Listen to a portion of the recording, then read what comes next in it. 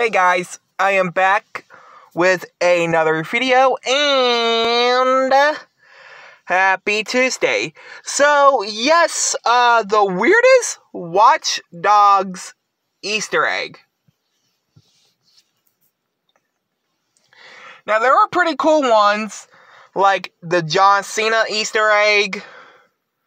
I think there's a Looney Tunes Easter egg, a Batman Easter egg. And that's it. That's like the only 3 Easter eggs I know. But this one is the most weirdest one ever.